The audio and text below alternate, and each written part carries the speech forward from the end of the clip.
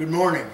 Today is the 25th of January 2018 and I'm Jim Buchholz, a volunteer at the Palm Springs Air Museum. As part of the Veterans History Project for the Library of Congress in Washington, D.C., we conduct interviews with veterans and civilians who've participated in our country's military conflicts, especially World War II. Today, I'm here at the museum with Frank Pagano. Frank is also accompanied by his daughter.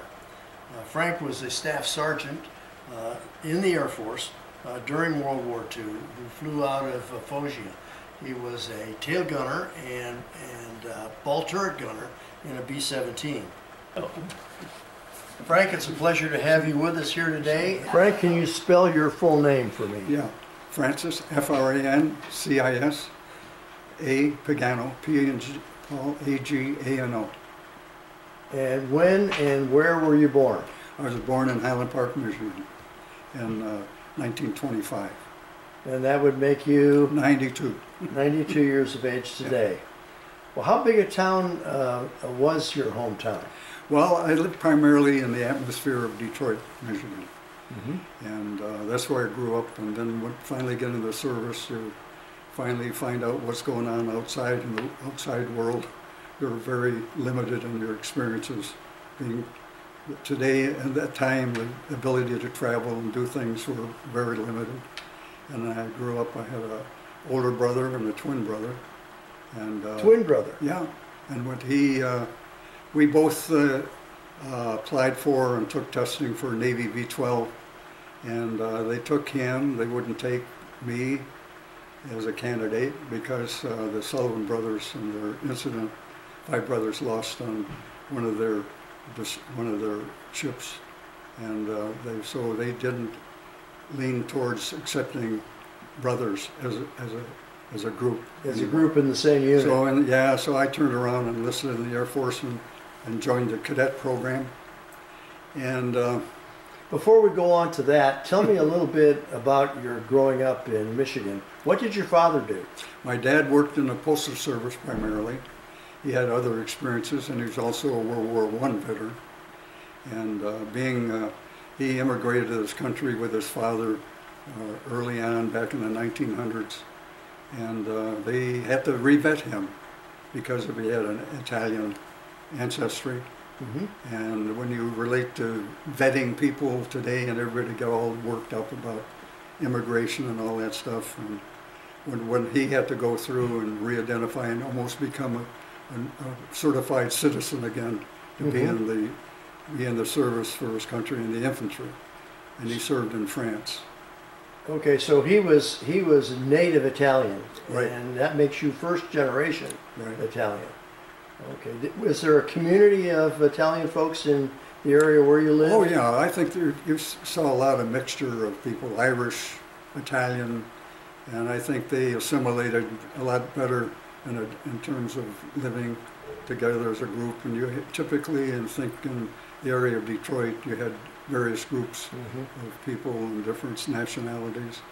And even then, there was the fact that you were a foreigner, supposedly. You had that onus associated with it. Mm-hmm. My mother was a French war bride. My dad married her during the service in France. And after the war ended, they stayed there and ran on a contract basis, the post office in France.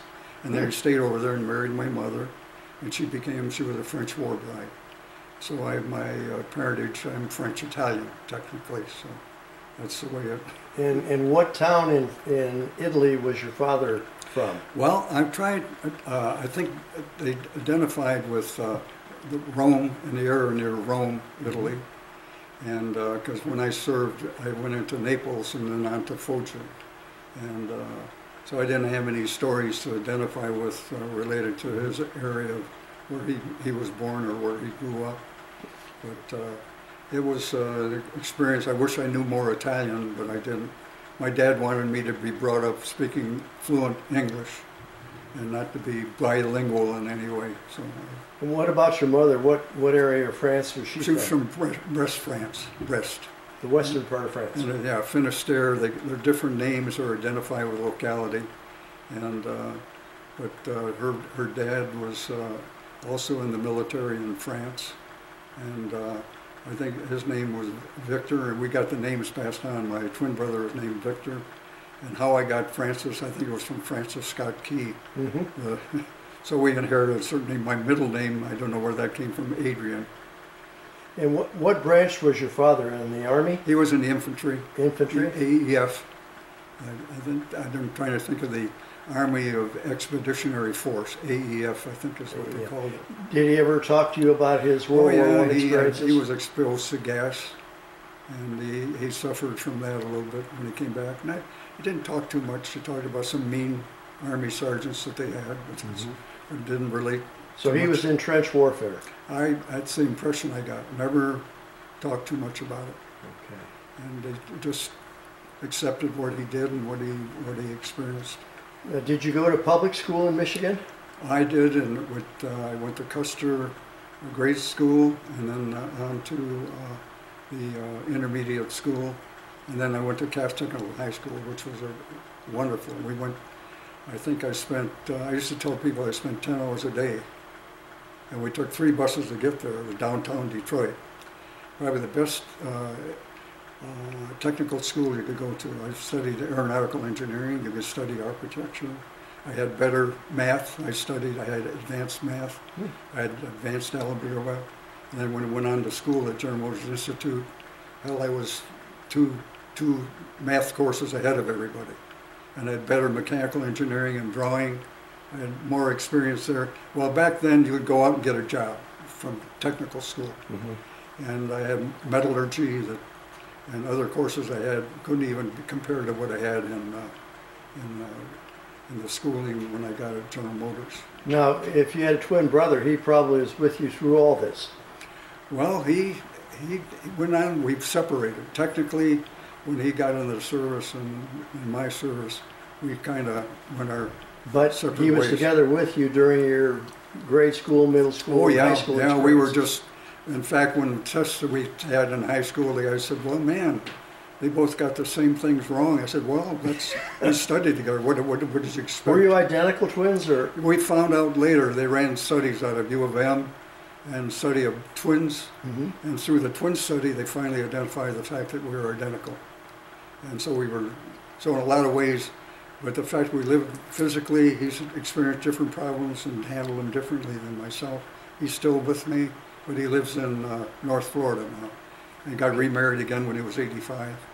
Lost his wife early on, and maybe 10 years before that, and then got remarried. And I wondered whether that was a thing he should do, but it was the right. We finally met his new wife, and she's a wonderful woman. So I'm happy for him in that respect. Did you, aside from getting a great education, did you play any sports or have any Well, I wasn't a sport guy. I wasn't into my twin brother played baseball. He played baseball in Cass Tech, and more sports oriented than I was. I'm more in the art aspect of life and dealt with that in a different way. I could beat him wrestling, but in the area of boxing, he fought in the Navy. When he was in the Navy, he got Golden Gloves. So what year did you graduate from high school? 43. 1943 in June. So you must have some fairly vivid recollections of the bombing of Pearl Harbor. Tell us about that. Yeah. Well, I think everybody, even with my older brother who enlisted in the infantry, in the Army, and I think after that he went in shortly after Pearl Harbor. And we, granted, when you talk about 1943, and that I think the fact that everybody identified with what happened in 41, and I think there was a lot more identification with the effort and being part of what was going on and joining the service, which seemed like something everybody had to do at that certain age. Would you call it teamwork? Yeah, there was that aspect of identifying with your country and what you could do, and maybe it was more youth-oriented, kind of an idealistic association. Once you got in there, I guess you figured, how and why. But you were there, and you were Once you got in, you tried to figure out how you were going to get out. Well, you're trying to relate to after things were going on, after I came back, they wanted to assign yourself to maybe join in working on B-29s and get with a fly in the Pacific, and I didn't have any desire to do that.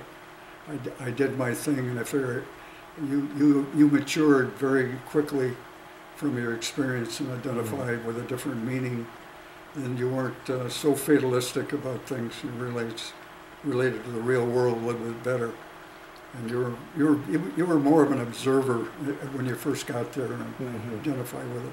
But I think the experience helped the growing up part of it. I think if I didn't have that, I would have a different view of life and what I had ahead of me and what I had to do. I think you had more of a commitment to marriage. You had a different commitment towards your job and trying to succeed in life.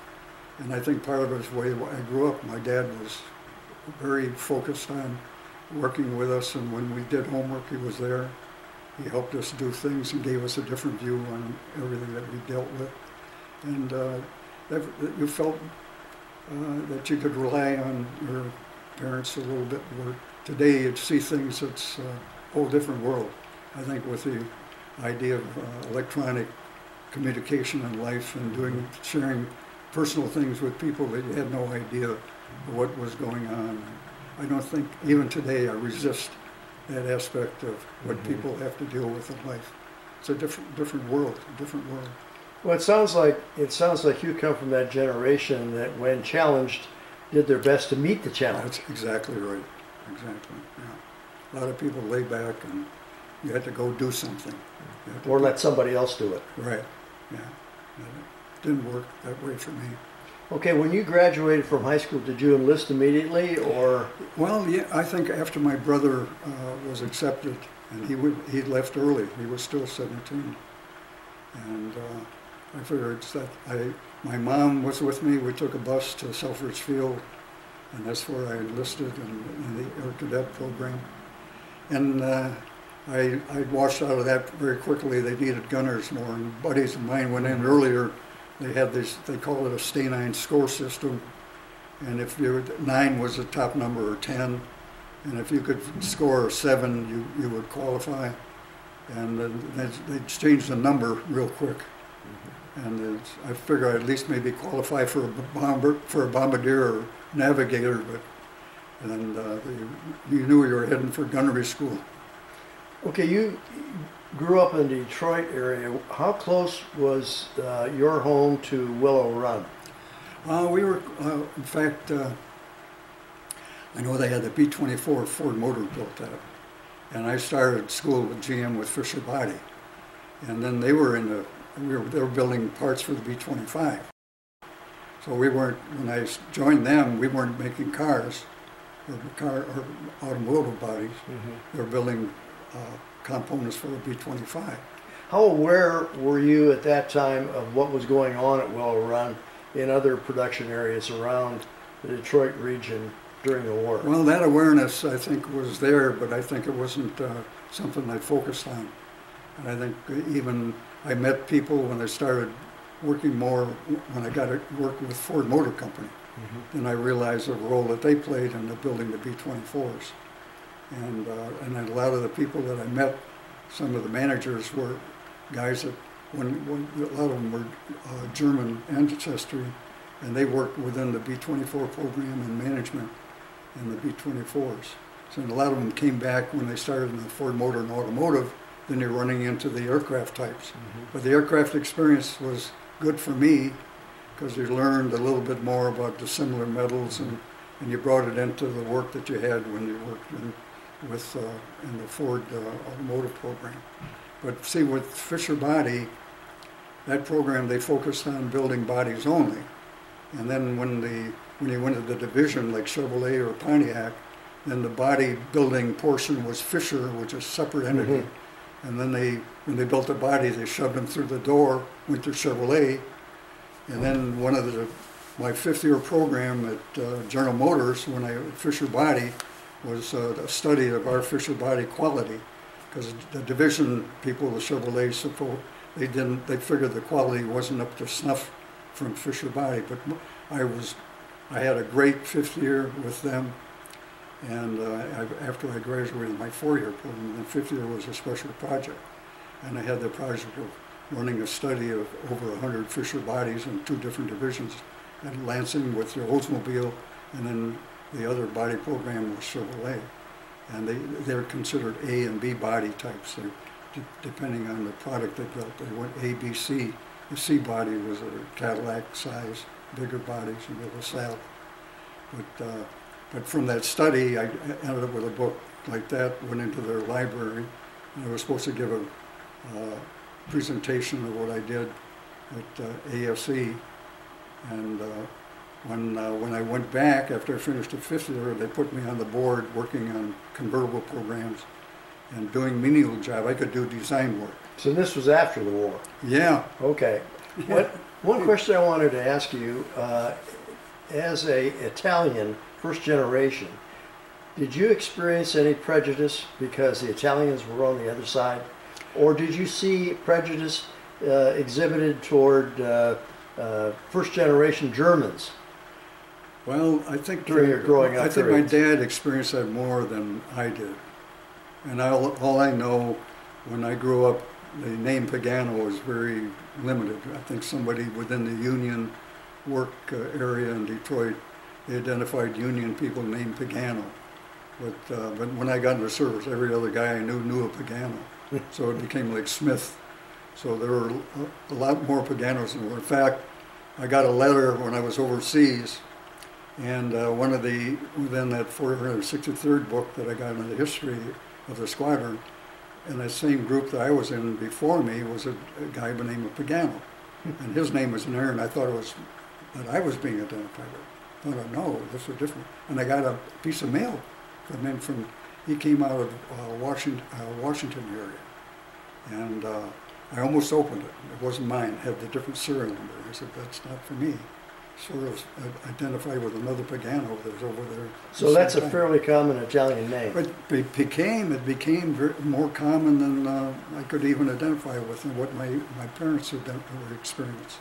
And my dad was very into, he was very detailed man.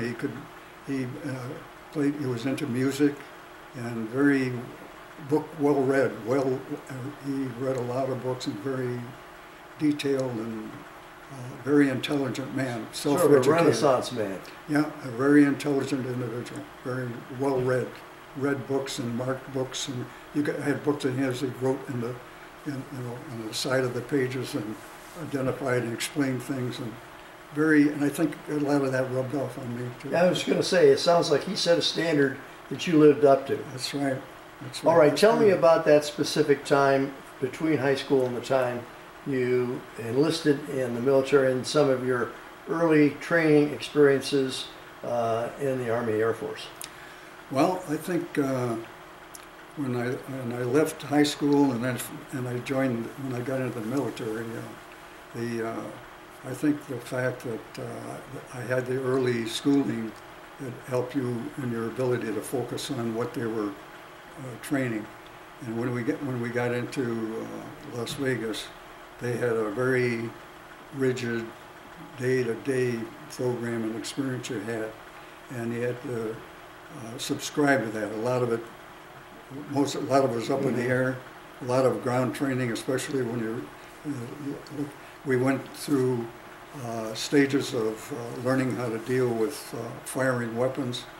They had like a ski shooting range. We started with that. Then we got in the back end of a truck, and they had these little these houses would shoot the clay pigeons out in different directions, and from the back of the truck, you were learning how to maneuver and so you're moving, the target's moving, right. It just like simulates what would be and I guess as a young, it was a lot of fun. So, Mm-hmm. And then when they went into stationary, we got into fixed turret arrangements, and the weapons they weren't 50 calibers. They were probably maybe 30 caliber weapons within these targets, and you learn how to operate the turrets and gun sight and targets. Was this part of your basic training in gunnery school. In gunnery school, but you had to have basic. Yeah, we went basic, and we were, when I first, it was still part of the cadet program. Mm-hmm. As a cadet, then we were down in Florida, and we went through the basic training, infantry training. We went on marches and all that, and down there you couldn't hang out your pardon? You take tests? There was a basic testing. Yeah, we went through testing, and that was part of that made establish the direction you had, whether you're on to future flight training, and we probably went to Texas from there, and then the fact that you were disqualified early enough in the program, and then you took a new direction to gunnery school. You hopped on trains. You didn't fly anywhere. Okay, you first got together with what subsequently became your crew in Memphis. Where were the people from that were in your crew? All over the country? Oh yeah, you had the pilot was Dick Holmes, and then the co-pilot was Jack Robinson, and he was from California. Holmes was, I think, from Massachusetts, and the radio operator was from Ohio, and there was Eugene Gamble. And then the ball-turret gunner was James Mulrine, and he was from, I think, New Hampshire, from New England area. And then the waist gunner was two of them. Ullman, he was from California, and McGowan, James McGowan, he was from California as well. And then the ball-turret gunner was James Mulrine, and he was from Massachusetts. So it really was a mixed, yeah, very eclectic group of people. Yeah, the bombardier and navigator were from New York area, Connecticut and New York, and there would be they had what the heck, you have I should know their name. Snyder was the bombardier, and Alpert was the. How long were you together with that group? Well, technically, we thought we were going to fly together all the time, but they needed to establish crew staffing within the aircraft, and even Holmes, the pilot, had to fly co-pilot until they would establish him as a pilot. And the same thing for each, they almost had to qualify again to be able to fit the positions. When we were training, they were flying as pilot and co-pilot and over that. But so that initial assignment to crew was not a permanent arrangement at all? No, I didn't realize. I almost felt that we were going to be flying together. And it never, I think we did maybe, I think within my diary identified with that mixture. And that's why I ended up flying the ball. I didn't expect that. I'd look up on the board and figure with the position they were flying. I said, what's going on? But that's what the name of the game was. And then.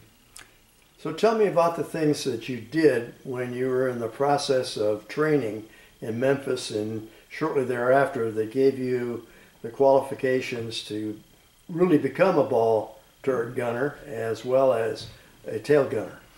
What kind of things did you have to do in the air and on the ground? Well, when we were flying in the training as a group, and we would fly over a river area, and we actually fire our guns at targets.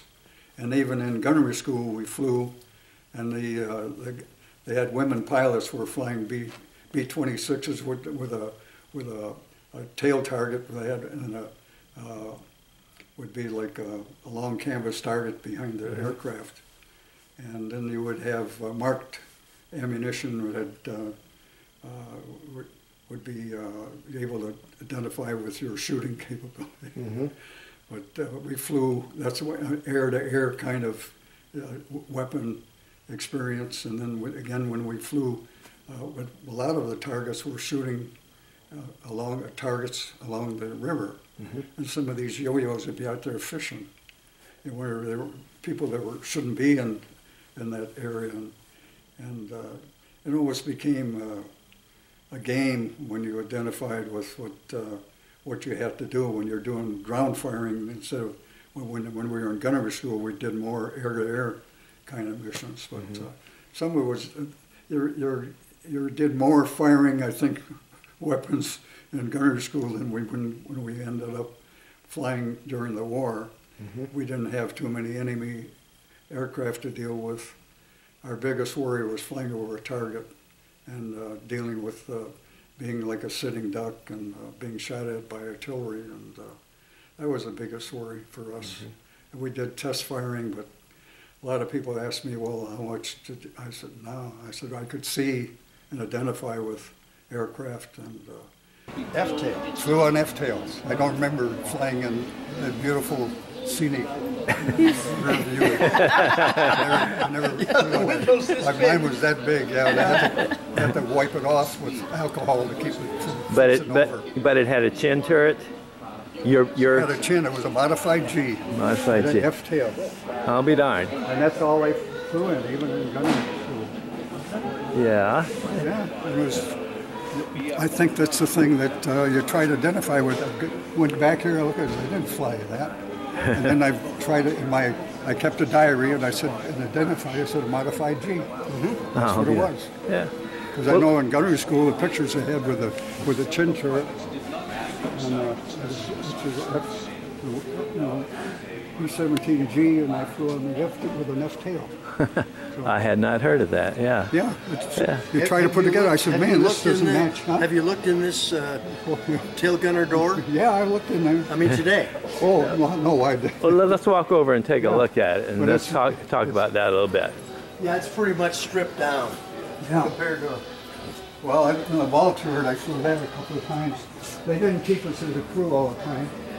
They broke us up depending on what they needed.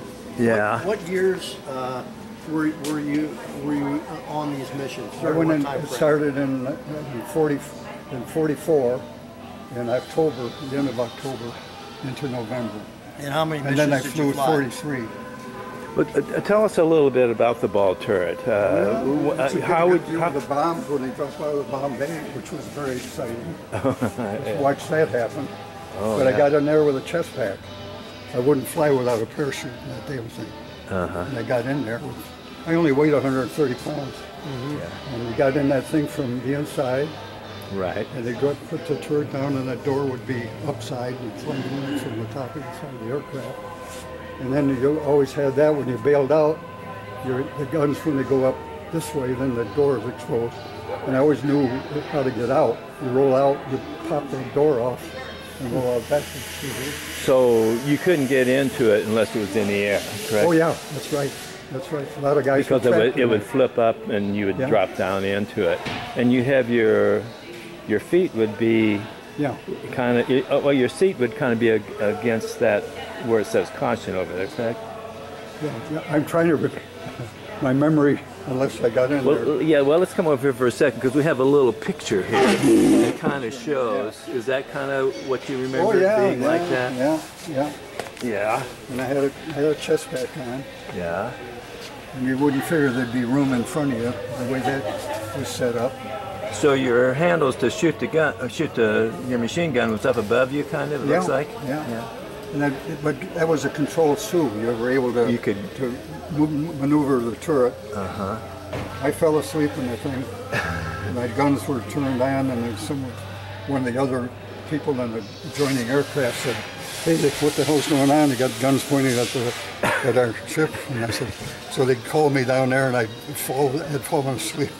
Oh, when some of the missions are 9 hours. Yeah. So that's the whole thing, but you try to remember that. The best view I had when I flew the tail, you always saw the bombs after they hit the ground. This one, you can see them coming out of the bomb bay.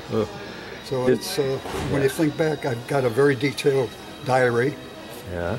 Without that, my memory would be very limited, believe me. Could you hear the bombs as they went by, as they went out? You couldn't hear anything? Everybody in the crew, the bombardier had a job to do, had to get the pins out of the bombs. He had a big cable. He'd get in by the bomb bay and pull and almost all the bombs were armed, and then they pulled the pins on the bombs, and they had vanes on the front. So unless those pins were pulled, then the bombs wouldn't even react, because as the bombs fall, it unwinds, and the bomb gets armed on the way down. So that was his job. There were a lot of different jobs. Then they had chaff. I don't know whether they have chaff openings on the back here. I don't know. Did you ever fire your guns in anger? No, we test fired. But, you know, we had great, we had, as far as the support from the aircraft we had, a lot of the guys were the red tails. The P-51s? Yeah, mostly, and we had P-38s initially. But they had range. They'd take us to the initial point, and they'd be with us all the time. We'd get off the target, and they'd be waiting for us and take us back. Did you fly out of Italy? Yeah. Yeah. Foggia. Foggia? Yeah. Foggia, yeah. But it's, you know, you try to relate to the, I don't think I could see aircraft, fighters or German, but they never got in close. Even saw some of the, you can tell from the, on the ME-262, the new ones, and you can see the double exhaust on the aircraft, and you knew what was out there. We never had any problems, thank God. Yeah. But it never fired. A lot of people said, how much ammo did you shoot? The only time we did it was test firing. We test fired the guns. Yeah. And I had one gun that went out, and I've repaired it at 25, 30,000 feet. Then you wonder why the training you got. You could do it with your gloves on. So the air support that you had was so good that you never had to fire at a German aircraft. No. That's amazing. But the flak was bad enough. Flying Yeah, over that's that was the It worst. felt like Yeah. a goddamn sitting duck. Yeah. That was the thing that, when you're young and stupid, you know, you don't even thought you were there watching a movie. Yeah. Yeah, it would just. You don't know what you don't know. Your guy. You got it. Well, let's go back to here. So,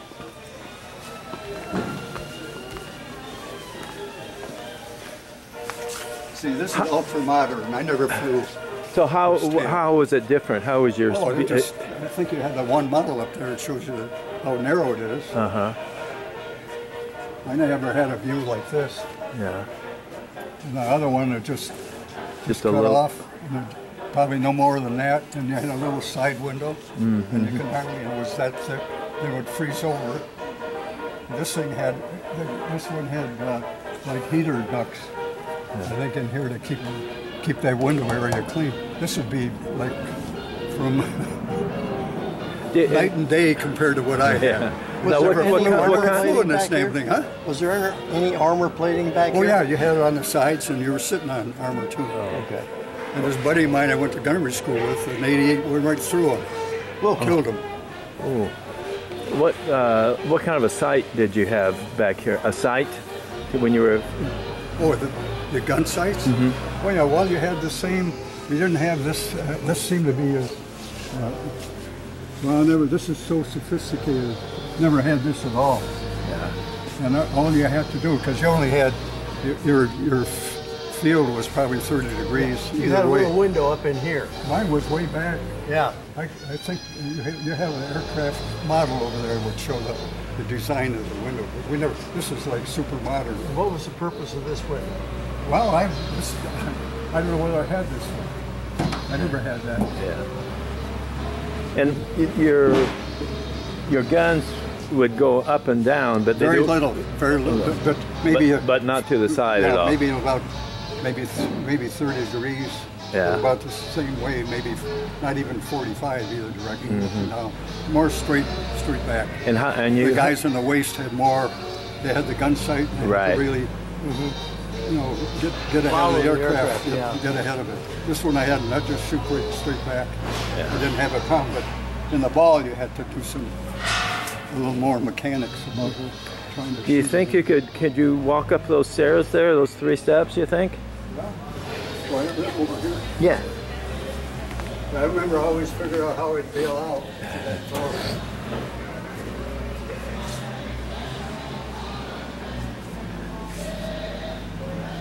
No, when I try to relate to this thing, it seems so much bigger than what. Jim, why don't you get up? Let Jim go up first. Why don't you get in and kind of help him in there, Jim? Low bridge here. Yeah. Well, when I was younger, this seemed like very roomy compared to what I had to get over this. Get this big fan. Yeah. I used to walk over here, get in the tail. Everybody got in the radio room to be able to take off. Everybody got in the Oh, radio. So even is that right? the tail gunner got in. Oh yeah. Yeah. Everybody before we took everybody Get was the in weight the radio in room. the center. And we took off, and then you went into your different crew positions. Well, let's But we walk, had- let's we walk had up little- with it. Oh, that way. We had a Yeah. No, go ahead. You're good.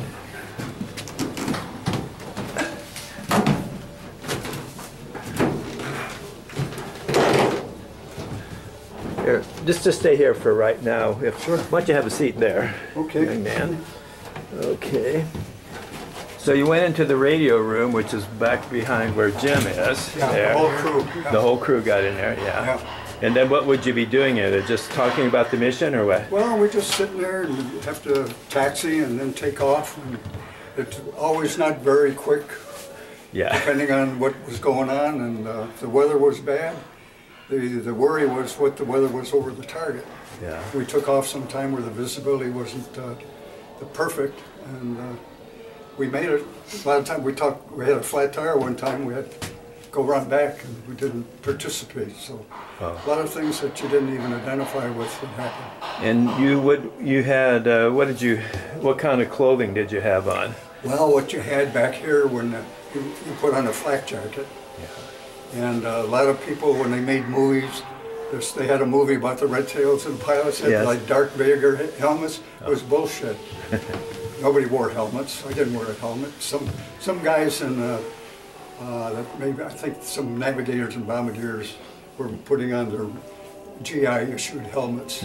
I never wore the goddamn helmet. Yeah. I don't know what people were identifying with. Granted, it probably had a little extra protection, but I think you become fatalistic and dumb and young, and you figure nothing was going to happen. But you got the message.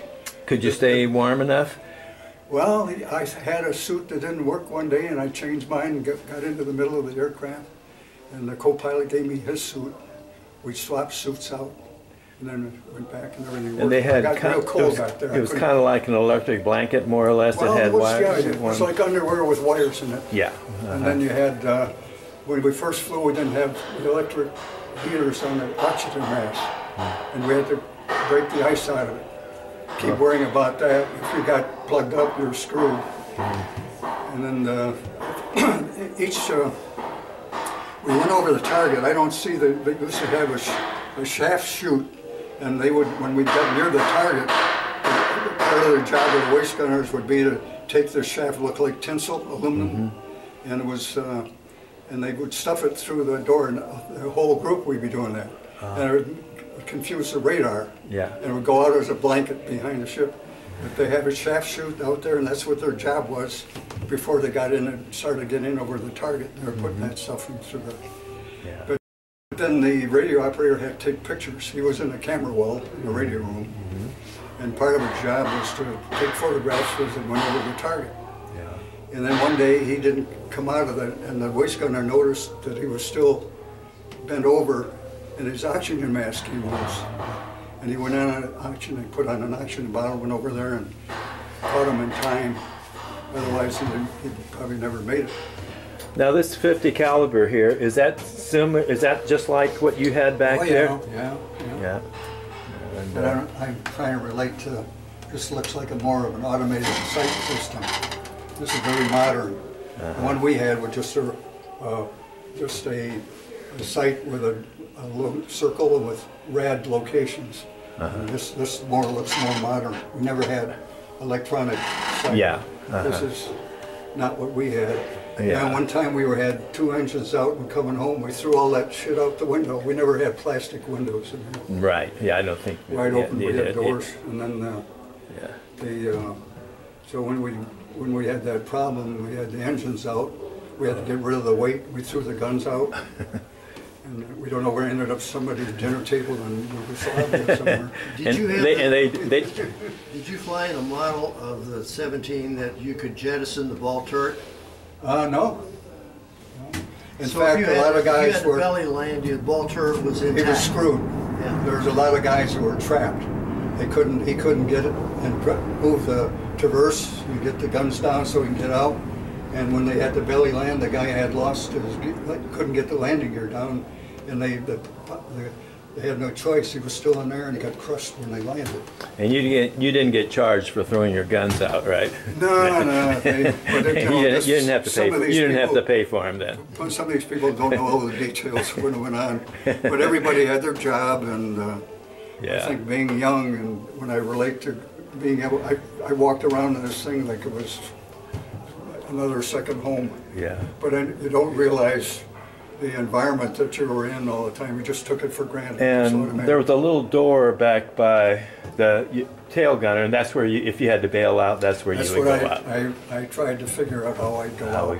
A lot of times I figure out how I can move out of there. But you know, when you're on your knees for that length of time, and I know a few times it was long missions, you were pretty tired because you got up early in the morning. You know, 4 o'clock or whatever to get things going, and then we were on see, when they flew, there were 50 missions or 35 sorties, and you kept track of both. I was 7 short of each one. I had 43 missions, and I had 28 sorties. Oh, okay. And then, but when you flew a long mission, when you had on a long flight, instead of a single sortie, they gave you the 2 missions for a 10-hour flight.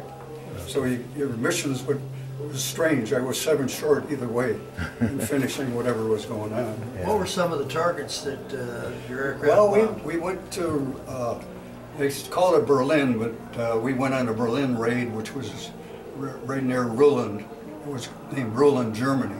And a lot of them we went into bomb airfields, and a lot of them were factories, and we bombed targets in Yugoslavia. We went in a support mission for the infantry in northern Italy, where there was a lower level ground support for the infantry. And we did bombing on the German side, hopefully, worry about that.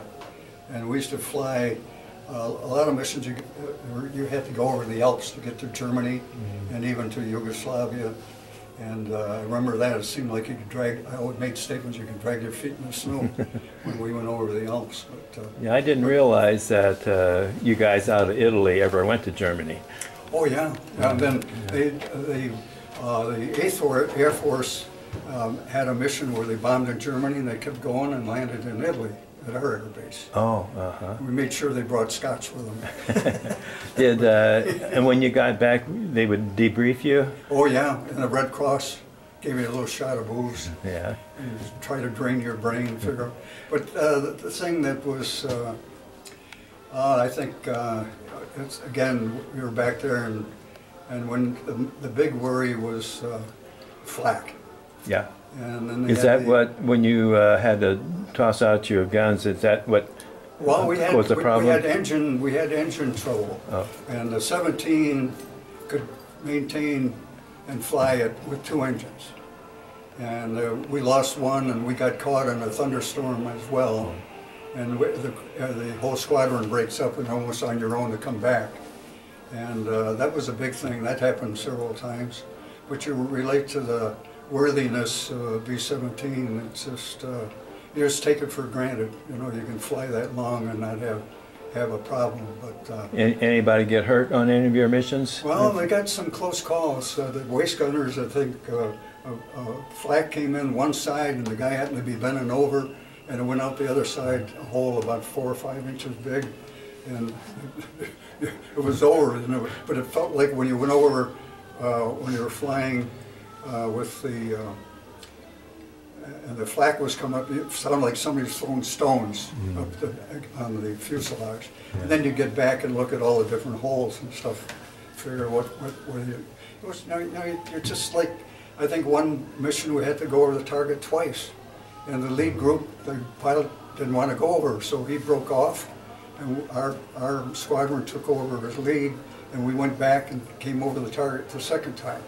And he wouldn't go over twice. It got pretty heavy.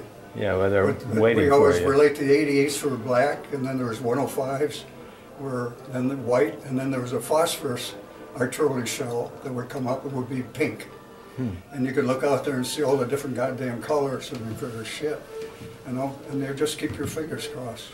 And that was the biggest, I think, worry when you relate to the guys in the Air Force had to fight fighters and all that, and also deal with the flak over the target. Did you see any of your? Well, no, I watched when I first saw a B-17 in a tailspin, and then we were told to watch to see if you see anybody bailing out, and then you had to count when we were going up. We flew probably a lot of the missions at 30,000 feet. It got 30 below zero or more, and that's one of the big things. Oxygen, make sure that things worked, and I think you plugged into your electric in every different position you were in. But when you look at how the aircraft was made, the biggest worry was for us was flying over target and getting shot at. And you were a staff sergeant? Yeah. Okay. We went over as sergeants, and we made staff sergeant. Once you got in the air, and you had flight pay $50 a month instead of 25. Big deal. You make a lot of money. But anyway. Okay. Well, okay, Sergeant. Let's head back upstairs, and we'll continue on. Thank you for coming in here. When you first see a 17, that big aircraft getting shot at, and the tailspin, man, all of a sudden the mind starts to work overtime. If you're not, but you became fatalistic. If you didn't have that attitude, you'd be in bad shape. Yeah. Did you see any of them? Well, a lot of guys I knew became prisoners of war. Yeah. Shot at. Yeah. Oh, you got it? Okay, good. Wow, you're in good shape. Did you see any of them take any direct hits? Well, it's. I mean, sometimes you knew they got damaged pretty well. Pretty good, when you see the smoke and when you see this thing going down like that, all of a sudden you're in a different world. Man, you can get hurt. Yeah. Of course, your experience, and we talked about this earlier. You actually got to the European theater at what date? It was in 44, in October of 44. October 44, and at that time you were stationed in Foggia, Italy. Italy, and the Red Tails were there at the same time. Yeah, so they had adjoining airfields that they operated out of, and occasionally you can see they took off two at a time. And when you look at fighters, and then they had when you look at the preparation of the landing strips, a lot of them were where the aircraft were stored. They had these metal platforms that they operated out of. Because when it rained, man, it would mess with the ground. You didn't have a solid. No base. Yeah, and then we took off, and a lot of those metal, the name for them, but some of that metal would stick up in the lust. Yeah. Was it PGP or? Well, it was letters? Metal. It was metal sheets. Metal sheets, but they were perforated. And they were joined together, and sometimes, that's where we got a lot of times where we had flat tires. And you'd go to take off and they're punctured, yeah, because of the metal on the ground. But I think weather and the target was a predominant thing to consider. We had weather conditions were maybe not perfect in terms of visibility, but we took off, and then we tried to join up as a group or a squadron. That was the biggest thing, getting together. Then you made the move and flew out, and it's all tied to timing, and the main thing was the focus of the weather. And they did, when you try to relate to knowing what the weather was in Germany, with more detailed interest to them than how the weather was in Italy. But there were certain times, a lot of times we couldn't fly because of the weather. How many aircraft do you recall losing in the process of forming up?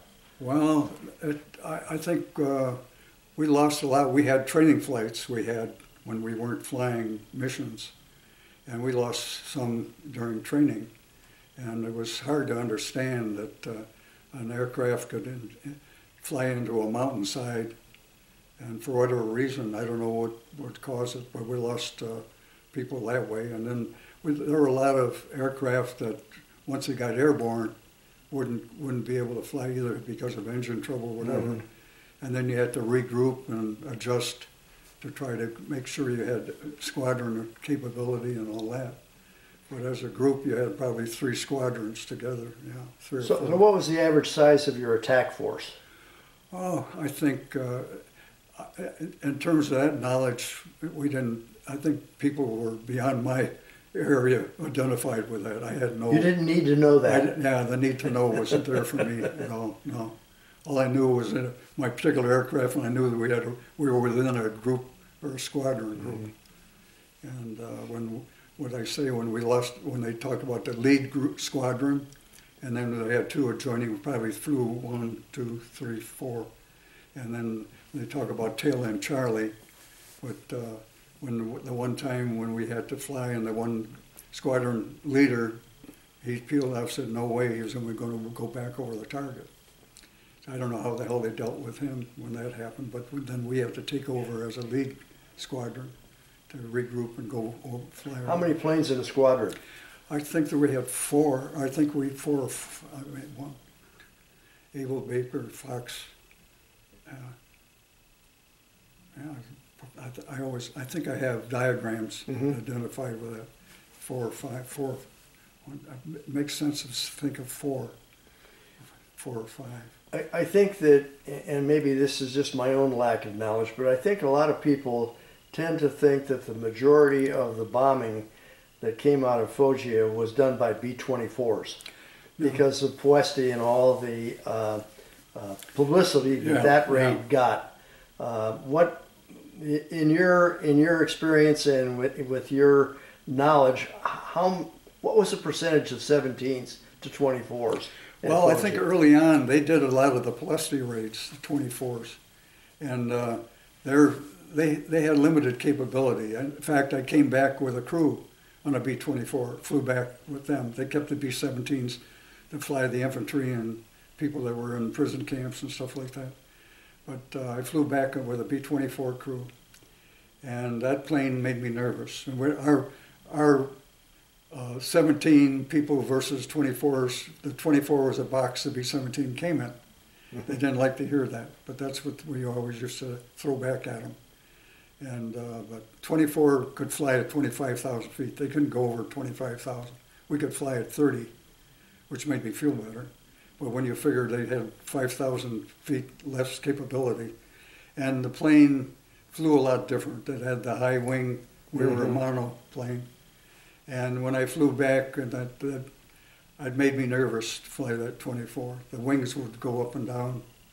And the guy wanted me to go back and look at the tail. I said, forget it. I'm going to go back and look at his tail position. I had no interest in what they had to do. The plane shook a lot more. That's just another one of those products made in Detroit. They kept saying it had a Davis wing, but that thing didn't fly. It wouldn't glide, I'll tell you that. It wouldn't fly on two engines. B-17 could fly on 2. 24 would fly, drop like a rock. And I used to tell these guys that. I said, to hell. Even flying back, and we landed in the Azores, and then we went on to Africa. And some of the landings and takeoffs scared the shit out of me.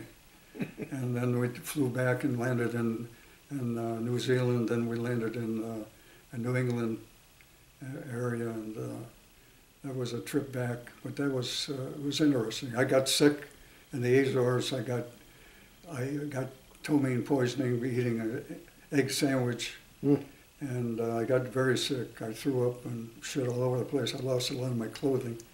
But then the place was full of people. There was an air transport command, and we went in there and got sandwiches. It had a ham sandwich and an egg sandwich. I think I ate my egg sandwich versus buddy of mine. We were both on guard duty on the aircraft. We had to be there. So the same thing in Africa. You had to have guard duty to protect the aircraft. A lot of these people would go in there and steal stuff off the aircraft. But it was a different world. People. Well, I think your opinion about the difference between the 17 and the 24 has more authoritative position because of your understanding of aeronautics prior to getting into the military. You had a feeling, you know, they talk about the Davis wing on the 24, and to me, it lost lift at a certain speed, and I think B-17 had better glide capability than a B-24. And for that reason, I guess maybe a certain flying attitude, the 24 did well, but it had to get up in the air first. Mm-hmm. And that was just generally something I felt. But whatever, they flew good low-level flight capability. And that's what they did with Balesti when they bombed the oil wells and stuff. But did that occur while you were stationed in Italy? I think I identified that happening before I got there. Mm-hmm. The Balesti rates, and I've associated more. 24s were more active in that area. But I never caught sight of 24s after that. What did they tell you about the success of the Balesti raids? Well, it was just historically something that it was not something that we really dwelled on, but I think we knew and heard about it. And they talked about how they were able to be, I guess, accomplish a certain aspect of the effort Mm-hmm. and of the war effort at that time. But it was just something historically that some people they were identified with. Nobody dwelled on it. We were all 17s there. What were the type of targets that you seemed to be assigned to strike during your missions? I think we went into airfields. We were dealing with munition plants, factory type of efforts. Mm-hmm. And I'm trying to think of more of railroad yards. And that was a lot of our efforts are associated with that. And then we did support missions for the infantry in northern Italy, low level. Mm-hmm. And not too much of that, but a lot of it we flew over the Alps a lot of the time. So we were into Germany a lot. In fact, I've got a whole history of all my in Salzburg, Germany, Ruland, and then we had targets in Yugoslavia, and I have a good record of everything I flew, all the missions. So the vast majority of your missions were strategic rather than tactical. Combat tactical, I'd say when we flew support for the troops, yeah. But otherwise they were strategic. Right, exactly. Now that means that you would probably be dropping your ordnance in areas where populations of civilians were relatively high. Did you have any feelings about this at the time? No, I think at my age I had didn't identify. Didn't strike you. All I knew was we kind of joked about the fact when we had to throw out some of the heavy stuff out of the aircraft when we had engine trouble. And we joked about maybe some guy having dinner in Yugoslavia or wherever the hell it was, and a 50 caliber dropped through the roof and ended up on their dining room table. So we wondered where the hell the ordnance went when we threw it out of the airplane. So what was the size of the combined units of 24s and 17s at Foggia? How many squadrons? I have no idea. You didn't know. A clue. Did you live in a Quonset hut? No, hell no. We had to make our own tent. When we went in there, we set it up, and then we finally found enough bricks and put a cement floor in our tent. And then How many guys in the tent? We had all of our enlisted crew. We had, I think it was 6 of us. Whether it be 1, 2, 3. So the tent was crew.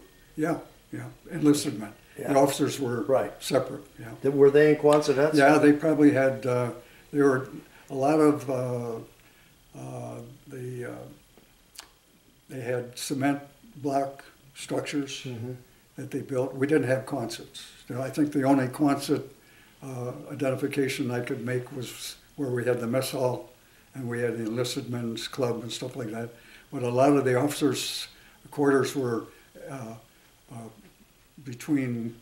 were built from way back, or when they first got Foggia started, and a lot of them were built as cement structures, and they had pretty nice building. We all lived in. What was the heat source in your tent? We created our own. We had we cut a barrel, 50-gallon barrel in half, and then we had a lot of the Germans left behind a lot of diesel, a lot of fuel, oil, and then we created our own piping system into the tent, and created our own burning system and the stacks. Mm-hmm. And we even had a perithium bomb that we made and put on a pulley to clean the stack out and get the black crap, which we didn't have a perfect burning system, but that thing could get red hot. Yeah, I would be concerned about carbon monoxide buildup too. Oh no, well it was pretty well vent. We were well ventilated. Venting. Oh yeah, we had a pipe, but the burning process went straight up, and then sometimes when you cleaned it out, and there was a little burning, and we burned a few holes in the tent.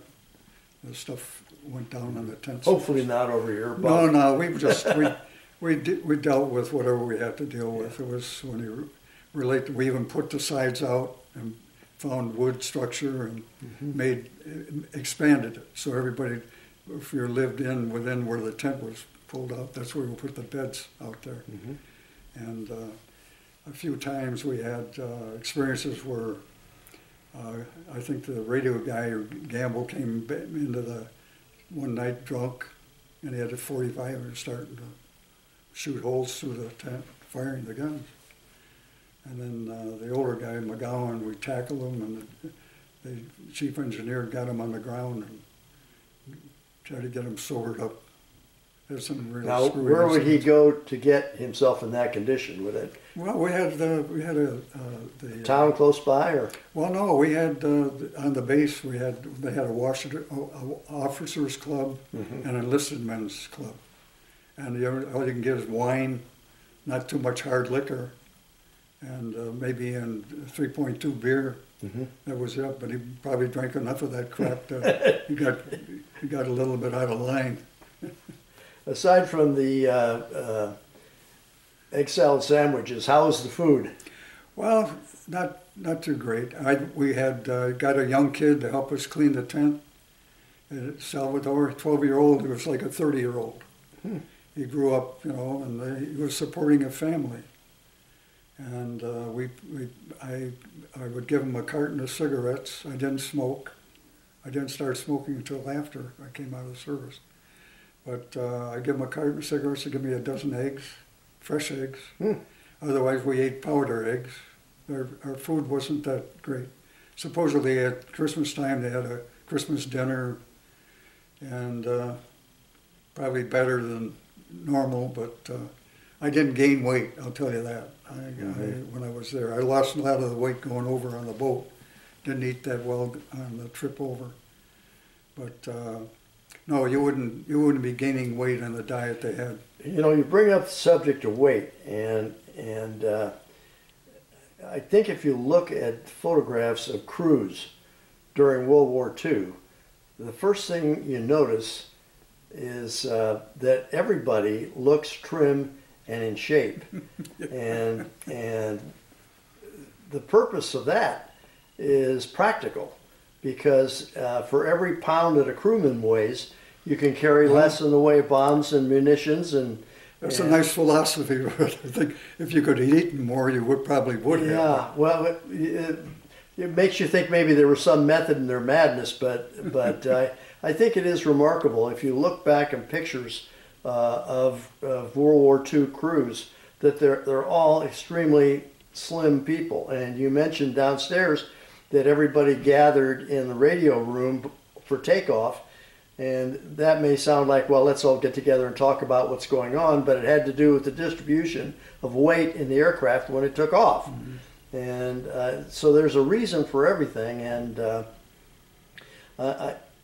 it's my understanding that you were rationed with the amount of ammunition that you could have on board. Well, I think that there was a limit. Somebody asked me that when I visited the museum, and he was asking me did I have backup ammo and reload, and I tried to tell him I never had that problem, because I never fired a gun. I never had the idea of having to reload and do any of that, and so I couldn't answer his questions that he was identifying with.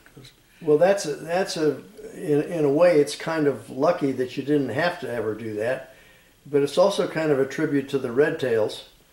And tell us a little bit about the feeling you had when you saw a Red Tail P-51 in close escort. There was a lot of I think you relaxed more. You had a better feeling that you were being protected, and you knew they were. God knows, you know, when after they left you, and you were at the initial point, and then they broke off, and they were probably fighting, doing their thing beyond and outside. I know if they got too involved, they had to drop their support fuel tanks if they got into any air battles with German fighters. Mm-hmm. And gosh knows what they were doing when they left us and we went over the target, and then we came back and they would join us on the way back as well. Early on, they would take you there and then disappear because they didn't have the range mm-hmm. to be able to stay with you and fly around and watch. No, they couldn't. Yeah. But they had that ability, and we had a lot of good feelings about the fact that they were there and stayed with us. But no, we were very fortunate. See, when you look at a bomb group, there were many, probably 4 or 5, probably 4 squadrons. I have a diagram. I could be more intelligent about it. But as a group, we had more than one squadron. So we had 1, 2, almost the same way a squadron was identified. Mm-hmm. Then the bomb group itself consisted of at least 4 squadrons. So as a group of planes, you were talking about a lot of aircraft. And same thing when they talked about when the 8th Air Force trying to count how many aircraft was up in the air, and then you talk about fatalities. And it didn't, until I started to read about it myself, there was a higher fatality rate in the Air Force versus ground troops. Mm-hmm. And we would occasionally would have infantry people, and it was all part of this educational process. They would fly, and then would come back down and kiss the ground and then want to go back up again. And you figured that, see, they had a different view mm-hmm. of their exposure or whatever to flying versus being on the ground. Mm-hmm. And I always felt the guys on the ground had a tough life. You know, at least when you came back to a tent. Mm-hmm. In the 8th Air Force, they were lived in Quonsets. Mm-hmm. So we had a different living arrangement. But I never... It may have looked good, but it wasn't necessarily safer. Yeah, but I mean, the idea that you live with what you had. I didn't make a comparison about anything. Did you ever have access or get any information about the casualty rate? I know that the Air Force published in retrospect what your chances were of you never looked at statistics in that. Never had any of that comparison because so you didn't know what was going on. And it was probably something you did. The only thing you knew that when you missed somebody, that a mission happened and that crew didn't come back, then you wondered what happened and or whether they were safe or not. Then you found out they became prisoner of war for whatever reason. They were able to how they got that information. I don't know. Don't know how it happened. But I knew that some guys told stories. They tried to escape and they caught them and they beat their feet so they wouldn't be able to walk again. And I know that one kid was a outstanding ball player in high school, and then you heard stories after he was a prisoner of war when he came back and what happened to him. But you only got that as feedback and information. Individual situations. Yeah, then that sort of you realize that things can happen. People and the people that you knew you're identified with. Yeah, it's the chaos that really is war is impossible to understand unless you're part of it. Right. And then when you saw things happen, then you weren't strictly an observer anymore. Right. Things could happen, and you could actually get hurt. And when you started to think that way, then you started to create a different idea in your mind about your exposure, and then again, when you came back and they wanted you to volunteer to fly on B-29s, then in your mind you said, "No way, I ain't gonna. I've done what I could, and I'm not gonna get. You could get hurt, and I don't need that." Well, it's interesting that you had the experience of serving in 2 distinctly different parts of the B-17. If you had your choice, if you had to fly one of those missions today, would you choose to be a ball turret gunner or a tail gunner? I wouldn't fly the ball. My experiences, I think I did it twice, and I had no desire to. What are your recollections about the bad part of it? Well, I think I felt more confined. Thank God I wasn't the guy that feel it would be identified with being confined in any fashion, but I knew your limited ability to survive if something happened, and you felt more alone and isolated. Even in the tail, I felt I was within the aircraft, and that way you felt more exposed. And it was a different experience. Did you experience, by virtue of the different positions of the two guns, did you experience more air sickness? I never had that. No, never had any. Did you have any feeling about being tossed around at the end of the? Well, no. I think you lived in the world that you had, and you became comfortable with what went on back there. And I didn't have too much time to think about being in the ball turret as being any different. All I knew was you were confined and you were within a tight atmosphere. And I think I was more intrigued by the view I had and my ability to watch the bombs go to the ground, but being young and interested more about what was happening, a new experience. And that's what I focused on. And you weren't worrying that you were going to get shot at or any of that stuff, but you were focused on identifying with what you were seeing. A new experience, And like again, you had this idea of being an observer. You never felt you were exposed to anything until things started to happen. And when you'd go back and look at the aircraft and look at all the holes and you figure, you could get hurt in this business. But then when you saw some of your friends die and you figure, well, you had a different, but your mind worked in a way that isolated a lot of stuff that happened. You didn't dwell on it. And then you worried about people that worried about getting hurt. And you thought about it and you try to tell them, no, don't worry about it. Well, one of the things that when I heard that you served in both those positions on the plane, I got to thinking you couldn't be in two more different situations. One has a very limited field of fire. The other has an unlimited field of fire. Right. So that really it's totally different. The role is totally different. And your ability, you had to adapt. And for me to go into that position, which I never had any experience, for them to feel that I could go into that spot and do the job the way I had to, I had no opportunity to really learn and experience, traversing and moving around. I fooled around myself, but then when I dozed off the one time, the gun was moving, whatever reason, traversed over, and another aircraft said, "Hey, the guns are pointing at me. What the hell's going on?" Well, why would they get nervous about that? Nobody's going to shoot at them. You still have to pull the trigger. But then the pilot called and they woke me up. I think somebody pounded on the turret. So it got me told me to wake up. So I know you said when we were in the B-17 part of the interview, how many missions and how many sorties? Tell us again, remind us what that number was. Well, I was 43 missions and translated to 28 sorties.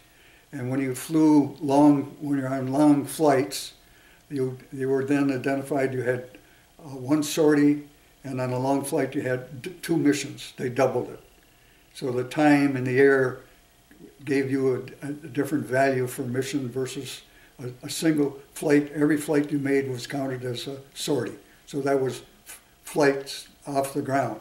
And the time involved in that flight then constituted a double mission. So the count, 50 missions or 35 sorties, you were done with your flight program for you and you could So it was qualify to 50 and 35. 50 and 35. But it seemed with the number 7 seemed to be the differences on both. For some reason, I was 7 short on the 50 missions and 7 short on the sorties. So I had 28 and versus 43, and came out 7 for other reasons. So what specific effect did that have on you?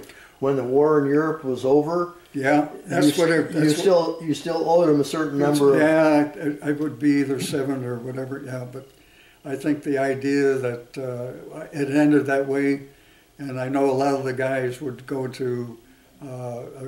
They had rest facilities in Italy, and they could go to, and after they finished 50 missions, and maybe come back, and if you at some point in the war you had no choice. You were like a revolving door. Mm-hmm. You flew 50 and came back, or depending on your mental condition, you were probably sent back home or stayed on the ground or whatever. How much of that grounding for those purposes did you see? There were some issues, but I'm not identified too much with it. But you depend on how some of these gentlemen were married, and they had more emotional connection with home. All I did was lose. Pardon? More to lose. Yeah, they had different emotional feelings about flying, and I think being young and not attached in that way, I think that was a benefit to me. And you could see people had a different time when they had family, and they were more worried about their life and whatever. But so tell us about your transfer back to the States. Was that at the time when Germany surrendered? The war ended, and then Twining, and then they had all the elements of the war ending was very well established, and we waited around quite a while before we were able to be identified with where we were going to be shipped and how we were going to transfer and go back to the States. And then, like I say, finally, I think we sat around for quite a while. I can't remember whether it was in June we left. I have it in my diary. But then we were assigned with a B-24 crew. And I got to know that the guy that was a tail gunner, his name was Jim Jamrock. We ended up in Illinois. And when I came back from rest camp, and then while we first came back, I spent time before I went to rest camp. We were with Schnoot Field, and then I met his family. I stayed with them, and my family were all waiting at the train station to come home, and I didn't show up. I stayed with him for quite a while, and then the family. I had enough points to get out of service, but then I got home, and then I went to Santa Ana for they call it like a rest area. And then you've met a lot of guys who were different Burma theaters, and they had chronic diarrhea. They had issues that you just couldn't identify with. I was very fortunate. But I got to stay with him and his family, and then I stayed connected. And he had to go back. He stayed in the service, and he went back to Texas. And he had a lot of issues. And his family wrote letters to me. I was still in the service, and they were wondering if I could help out with James. He was having trouble. And he got drunk while he was in Texas. He was in the clink in jail. So he was having a lot of emotional issues. But he was a tail gunner on that B-24 crew. For some reason or other, that post-traumatic stress syndrome that we hear so much about nowadays, they almost got swept under the rug. It did. Never really identified with a person and how they. It's hard to believe that there was any less of it as a result of the Second World War experience than there would be after Iran or Afghanistan. But now, apparently, the military is really more tuned into it. Yeah, there was probably a lot of it. I'm sure there's a lot of it that went undiagnosed and untreated. Exactly. I agree with you 100%. Yeah. but you could see it with some people. But you had, but being young in terms of being able to emotionally associate yourself with psychological issues. But I think in some cases you could talk to some people that had. Well, like I say, I talked to guys when I was in Santa Ana.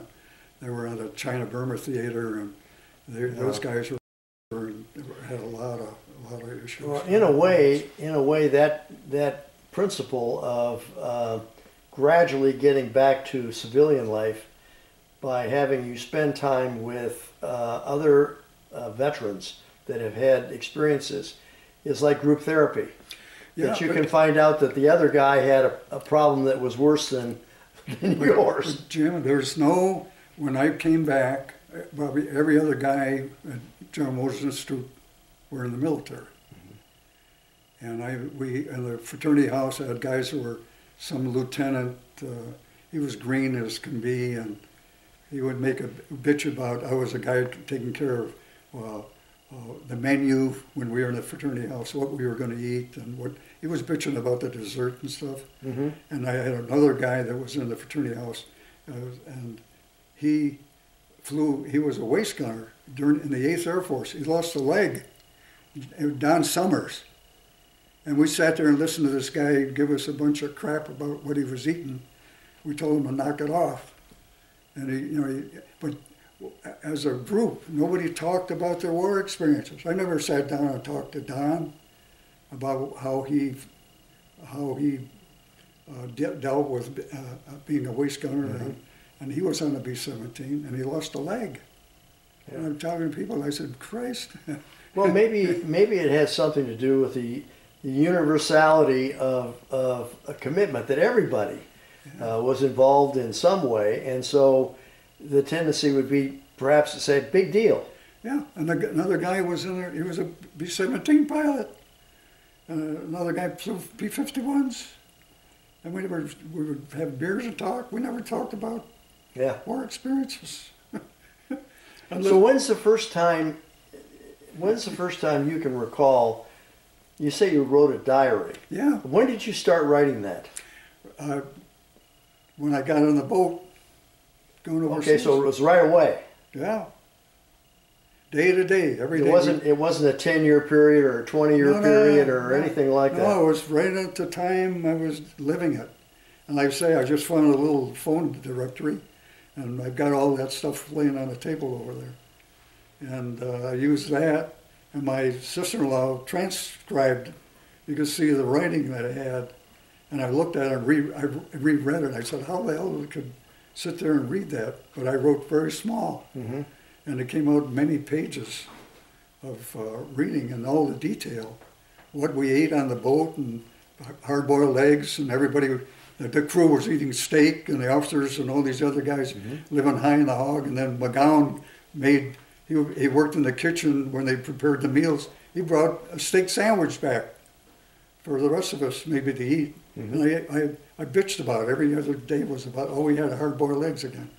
What's your feeling, and what has been your feeling as you go back and reread this diary? What effect does it have on you? Well, I think it refreshed my memory a lot. I think it gave me an idea, an insight of what the experience was, and we were in a convoy on the way to Italy, and the 17 days on the boat, and then it was just the stages of experience. And we knew who was on the boat, and we had a lot of airborne people that were treated like kings, infantry, and we were just treated like just everyday citizens. Margaret Burke White, Life magazine, the reporters who were on the boat ride, and we had escorts, destroyer escorts. We had many days at sea. You got an idea of what it was to be on the ocean, and I read a lot of books. And I was on latrine detail. You do that on a boat and you watch this stuff slopping around, and you're with a mop and trying to do stuff. So you really by virtue of the fact that you did that, you really have a valuable history. You're kind of a historian. Well, with the book, and I think it's why I kept a diary. It was just something I identify with, maybe because of the way I related to detail and my experience in my schooling, my education, and it was something I figured I keep with detail. Before we move on to your civilian life, why don't you show us a picture of this tail gun position? Put it up here to the camera. Well, this is a more modern version. It looks like it's probably 10 years or 5 years after I flew. I never had the electronics or the view. I never experienced that look at all. It's not something I'm familiar with. This is turn that picture around, Frank. I want to try to explain to the viewer what this is. This is a page out of the Air Force Museum restoration of the Memphis Belle, and it shows the tail gun position that Frank served in and flew all those missions except for a few as the belly gunner. And you can see it's very tight quarters, and Frank tells us that there was armor plate under his seat and armor plate on the side, and that he had a very limited range of fire. Wore a flak jacket as well. Yeah. And okay, Frank, turn to the page that shows the ball gun. I believe it's the April month. April.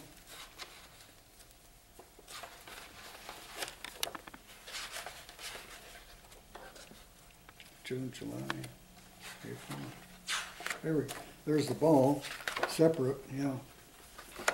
What you're talking about? This is the ball turret that's obviously out of the aircraft, and that little door you see there opened up into the fuselage as the ball rotated. The ball would rotate 360 degrees in the horizontal plane and 180 in the vertical plane. And actually what you're seeing there is where the gunner's back was located. His feet were up above his head and the sight was out the other side of the ball turret.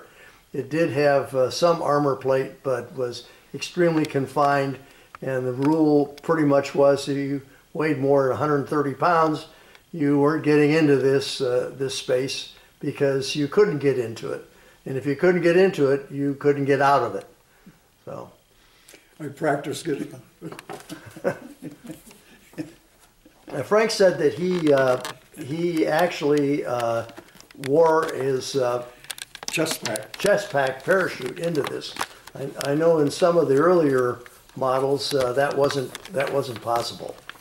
You had to keep your parachute up in the fuselage. Yeah, I got in there with a chest pack. Yeah. So that was not much comfort. No, I fit, and if it fit, I went in with it. That's it. I was able to deal with it. All right, we've pretty much covered your experiences in the military, and you're back in Chicago at this point. And I think at this juncture, I'd like to ask your daughter to come up and join us. Okay. And we can talk a little bit about your post-military life.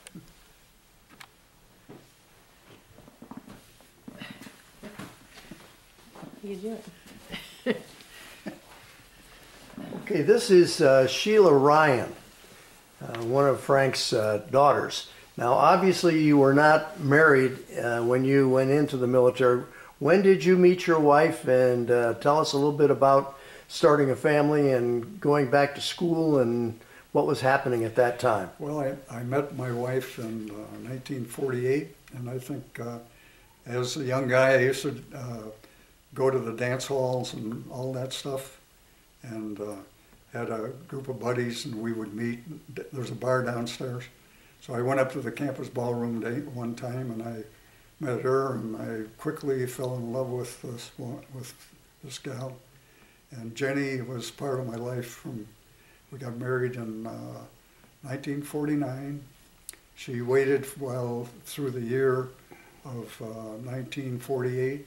We were engaged for a year, and it's something that today doesn't happen.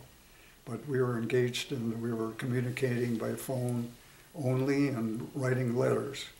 And you didn't have the communication capability you have today. So where were you? Where did you go to school afterwards when you get out of the military? I went to General Motors Institute. I started, and I spent half a year going to GMI before I went in the service. And then I got back out. I immediately went back to school. A lot of guys took the 52 weeks of company or the federal assistance. They get payments weekly, 52 weeks. You could get paid for supplemental from the federal government. For doing nothing. For doing nothing. We've made it. We've become expert at that. Yeah, and I didn't participate in that. I went back to school right away and To with GMI. the GI Bill, the General Motors Institute, and I was with Fisher Body. And Jenny was very patient. I would go to school a month and go to work a month. You met in Detroit. I met her in Detroit, yeah, in Campus Ballroom. And we were together from that point on, and we got engaged within, I think, several months. And then very patiently, but over the years, and making phone calls was a big expense. I even started working as a janitor at the school, so I can get extra money to be able to pay for phone Pay your calls. phone bills. Yeah, and it's nuts. Today, people just take things with their ability to communicate. We got a letter every day. I got it from her, and I would write letters every day. And then finally, just before I graduated. So she was located where? She was in Detroit. She was in Detroit. So, Yeah. but you were pretty much confined to campus, or Pretty much, And he was in Flint. Flint, Michigan. in Flint? Flint, Michigan. Okay. So- 60 miles away. All right. And you can take a bus ride in those days for 50 cents. And that was expense too. And I know when I first started working, when I finished school, made it $250 a month. And then it puts things in perspective in terms of your financial ability to do things. And even going to school, my income at that time as a student was very limited. And thank goodness for the GI Bill, you get be able to pay for tuition, which is $400, which is a lot of money. And we communicated, finally got a car, probably within that last year. What kind of car? A 48 Pontiac. Okay. And What color was it? it was blue. Blue. Yeah, and every time I had an accident, I got it refinanced. So that's what I happened. love that. So that's why you were a tail gunner, huh? Yeah. Now I understand. So anyway, we got married in '49, and shortly thereafter, my first son was 9 months later. Was born in 1950, Brent James Pagano. And then shortly after that, we lived and we rented a home initially. And then I was able to, I was still working on my 5th year project when I started back at GM. Now you're in Flint or Detroit now? I'm in Detroit now at Fisher Body. Okay. And I was involved in my 5th year program. And I was actually in the state of working on a job and being paid monthly as an employee, not as a student. And being able to, technically, we were living with my mom and dad when we first got married, and then we moved and found our own place. We rented a home, and then I was traveling back and forth from Flint on my 5th year project on that body analysis program, and I would daily go to Flint, come back every day because my wife was expecting our first baby. So I was definitely not staying up in Flint. I was going back and forth. And then the baby was born in January 1950, Brent. And then we proceeded to, then I finished my 5th year early in '49. And at the time we got married, I was probably pretty much on the way of finishing that program for the whole year of '49. And then early '50, I was done. And then more confined to be able to be at home. But then I moved and we bought our first home in Inkster, Michigan. And where? Inkster. Inkster. Yeah, which is just outside of Detroit area. And there I stayed for probably 12 years or more, and then all my children were born there. What was your wife's maiden name? Bitel. Pardon me? Bitel, B-I-T-E-L. And what Polish? Yeah. You certainly have an interesting family background. Your family tree is very colorful. Well, I think that's when you talk about the mix and relationships and people, and you combine nationalities in a way that, and she was one of 10 children and grew up on a farm. What was her educational situation? high school. High school? Yeah, and she worked at Burroughs when I met her. Okay. And the computer company or the first adding machines, yeah. And they were right just south of the Fisher Body plant that I worked in. And so you both were good at machines. Well, I think she's a wonderful, very focused, very self-reliant. I think because of coming from a family that size, you learn how to really... Where did she fit in that She was number 5. Number 5, a middle child. Yeah. Okay. There were 3 girls and 7 boys. Wow. And there's 5 So left. you didn't get away with very much then. No, but when you said meet the family, you were meeting quite a group of people. So you're passing the litmus test in terms of a choice to live within that group. But they were very much a good part of her life, and she was very family oriented and a great wife, and raising the kids. When I started working, I was away a lot and away from home and traveled quite a bit. And she did a lot of stuff on her own. And when, like I say, we had, when you look in the family, I think Brent was born in 1950, and then the second son was 53, and then Sheila was 1957, was it? 58. 58, yeah. So they're all born within. Tell me about what they did. Are they carrying on this wonderful tradition? Are they living up to the standard that you set? It's mixed. My oldest guy followed and worked in a lot of different jobs. Well, he worked at Ford Motor yeah, and retired from there. So, retired from Ford. in a sense, I think Brent, followed. Yeah, in your I wanted example. my number 2 son to follow that path. I had the ability, being in management, being able to offer the opportunity to have my kids stay or follow a path in a Ford Motor Company. But he chose to go on his own and identify with a different world. He was in marketing, graduated out of college in marketing. And my oldest guy started and finished maybe a couple of years, but he fell out of the process of college education and felt a little bit bad about it, but I think he had intelligent enough to be able to, a lot of the training that he had and other schooling, and he followed a path within Ford. I got him the ability to work in different areas. Then he worked in the product development and working in prototype car development within Ford Motor Company. And he retired early. I think he was probably in 50 or 55 when he left. And I told him to stay. There were times where he figured he'd leave Ford, and I said, nah, you got too much time vested in the Ford Motor Company to leave, and look at your retiring capability. You're going to have the 20 years in easy and be able to deal with getting a pension and being able to live, look down the road and plan your life and relate to that. I think that you set a very good example. Education, conscious of learning and being productive and being and supporting yourself, and I think that when you see 2 people like my parents worked hard.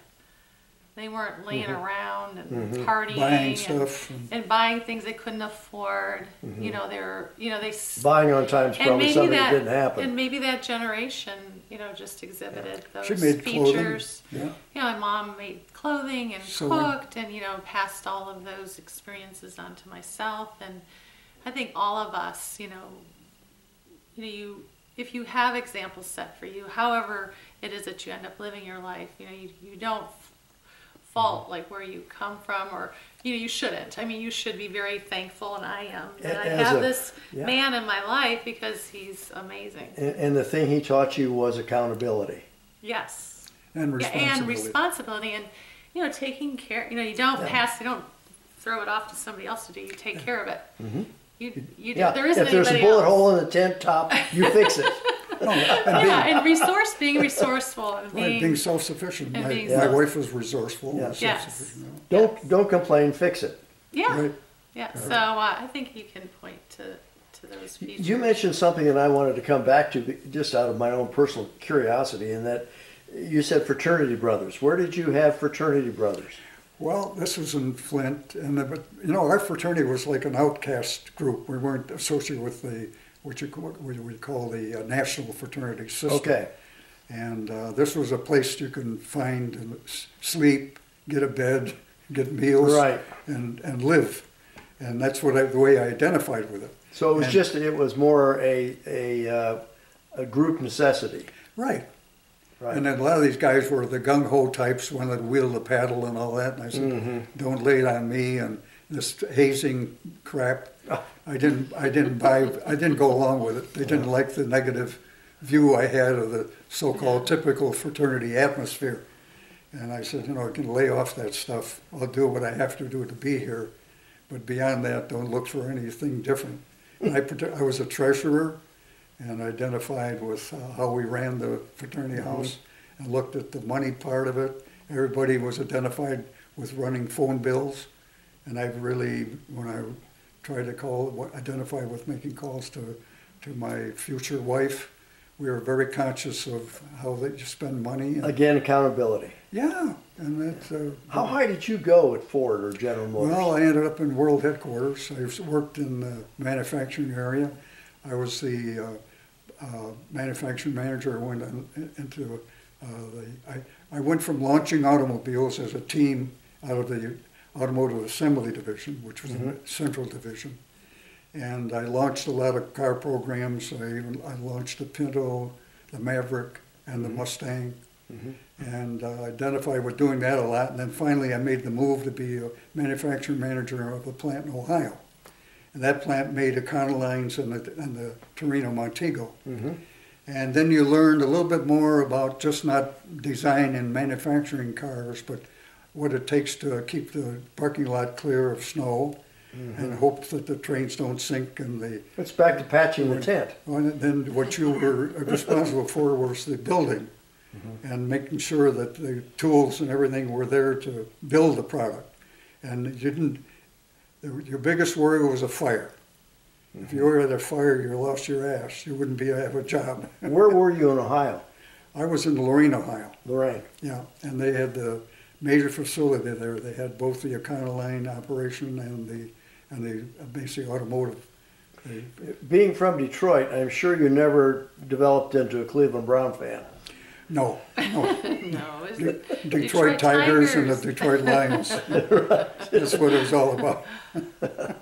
But I think in management, in a plant atmosphere, it's you have to do things right away.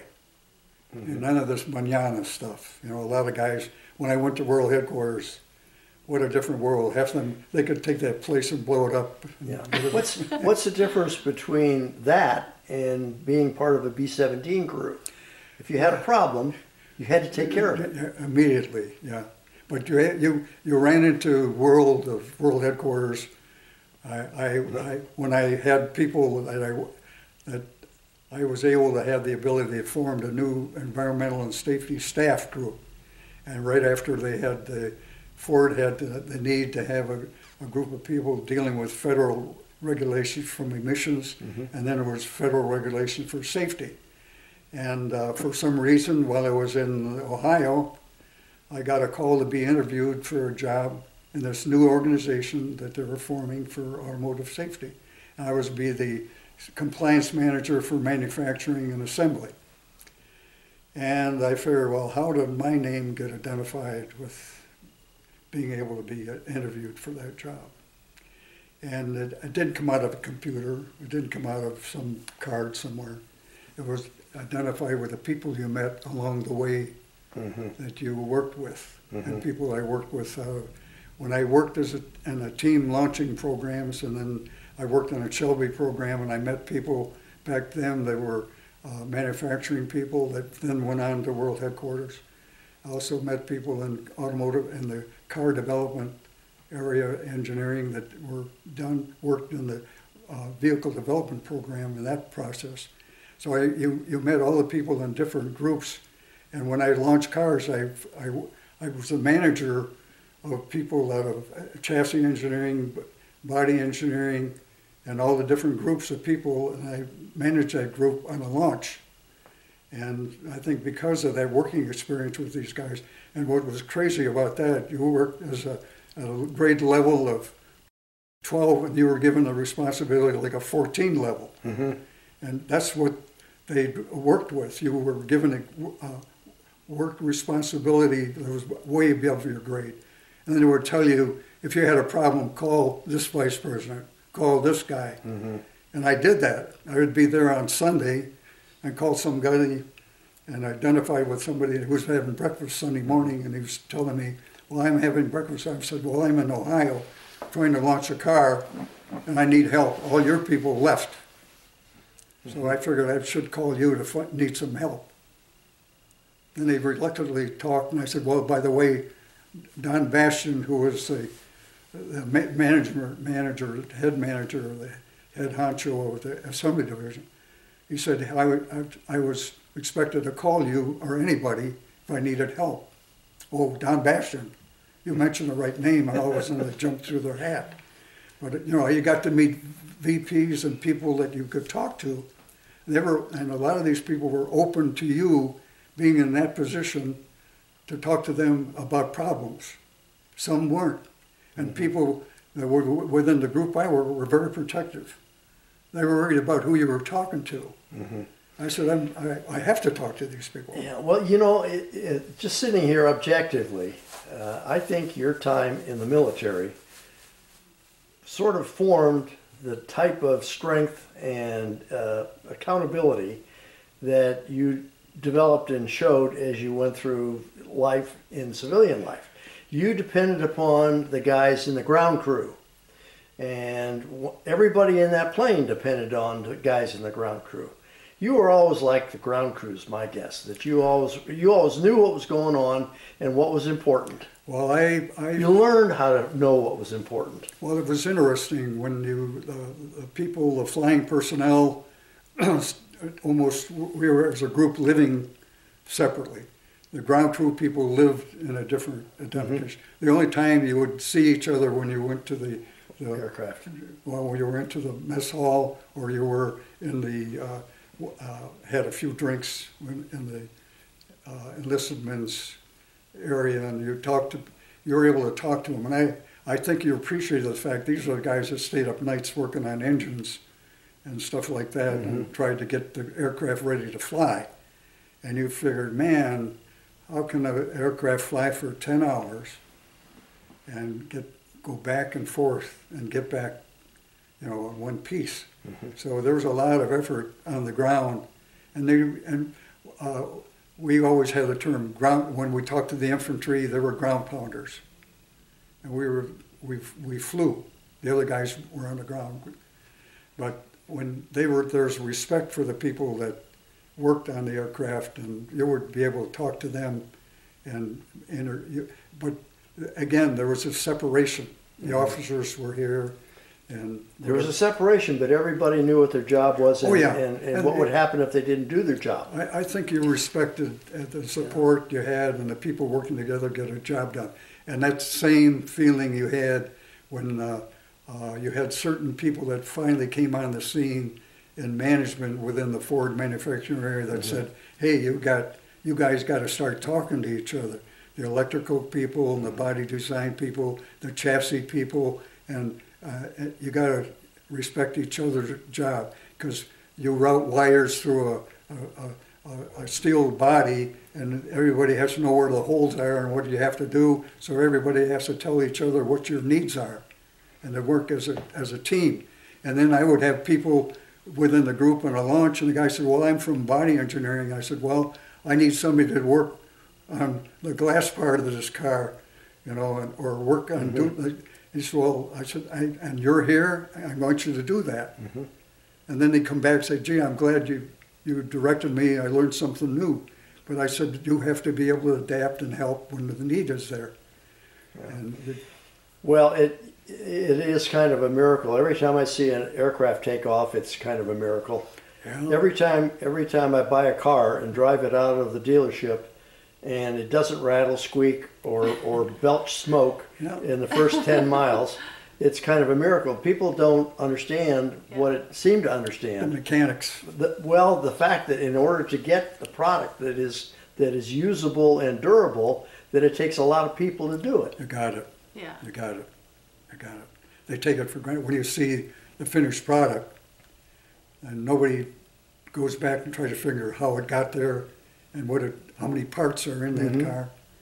And So how long did you end up working for Ford, and how old were you when you were 34 years, and I had 8 years at Fisher Body. And how old were you when you quotes retired? Which I doubt if you really ever did. I bailed out early when the job got to be boring. And when I went to World Headquarters, I felt like I was retired. I went from a job working probably 10 hours on the average day, and maybe on a launch program, 12 hours a day. And when you get to World Headquarters, these people worked 8 hours, 5 days a week, and went home on weekends. And when they were working, they were really in committee meetings. No, they didn't have a clue. When I would sit in meetings and they were downplay what the manufacturing role was. And How long were you in that position? probably over maybe 13, 14 years when I left. Was it frustrating? Well, I think I didn't mince words, because I came out of the manufacturing area, and you would, if you had issues, you would be very direct and identify with what had to be done and get things done right away. And when I got into World Headquarters, these people had the attitude, well, we won't deal with it today. I said, why not? Oh, we'll do it Monday. This is like Friday. I said, that makes sense to me. And I would get frustrated with listening to these people like, oh, we'll take care of it, manana kind of bullshit. I said, I'm not built that way. I want to. The general's not going to take care of the hole in your tent. Yeah, you got it. And I told these people, but I had many times where I had no patience. I would say what I had to say and take it or leave it. And sometimes I'd my bosses would sit there and squirm, and I'd say, hey, you know, I've heard enough. I've heard enough excuses, identified with how you people feel about the quality control and how the car is built, and half you people don't have a clue. I'd get a new guy on board, a new engineer, and I'd make arrangements for him to go to the Dearborn Assembly Plant. I said, why don't you go see how a car is built? And I'll have one of my guys go with you. And the people that I hired in the subordinate management positions beneath me, I made sure they came out of the plant area. They were all knew what the name of the game was. And the other guys had made sure they got educated and watched the car being built and what it took to build an automobile. Because when I got to World Headquarters, because of the safety standards and that implication, we were dealing with lawyers and bean counters. I don't no disparage. I don't know where your background, but a lot of people got hurt when we were talking about. I know what you're saying. But the bean counters got, all of a sudden they thought they were engineers. And I go to many meetings and I bring the hardware with me. And we were talking about we need it changed, and they said, what are you talking about? I said, apparently you don't know what the problem is. But there are other guys saying yes or no about making a change that we needed to help us manufacture the car. And I bring a bag full of parts and I throw it on a table. I said, that's what we're talking about. That's what. So Sheila, is this how you were raised? Oh, yes. What is the result of this in terms of your education and what you do today and how you've applied this example that your father has given us? She'd be the engineer in the family. Well, I'm not an engineer. I went into medicine. But she has the mentality and No, I think when you grow up with someone that you know, definitely speaks his mind, expects quality, you know, it expects you to do your best and sets a standard. And I think it reflects in how you live your life. And I always felt very compelled, both because of his father, my grandfather, about education being important, and then applying that and to see. So what field of medicine are you in? See where it takes you. Undergrad I was a pre-medical student, but I did not go into medicine. I ended up diverting into microbiology and toxicology, and mostly more like analytical chemistry. So that was my background. You have your PhD? I was working on that and then got distracted. Married. No, got distracted by an opportunity with a company. Okay. I was already doing things at a PhD level in my area of expertise, but didn't complete my PhD, but had a master's level in science, and then went on to work for a company. It also brought me back to Michigan because I was living in Boston at that time. I really wanted to be closer to my family. And then he retired and left and moved to Florida. Yep. So that didn't work out. But anyway, no. And then I got bailed out married. at age 60. Yeah, I got married. Had 3 children. You know, in 4 years, which was quite daunting. And and it gets your attention. Yes, and maintaining a career. And yeah, I just think that exposure to growing up in a family where education is obviously important and responsibility. And so Tell me about your kids. I have 3 children. Very proud of all of them. They're all college educated.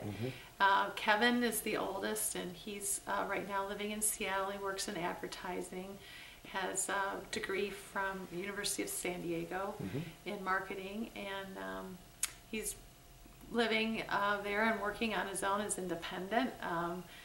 Is not married. My daughter, my next youngest, is a daughter, Sarah, and she's working on her master's in nursing at University of San Diego.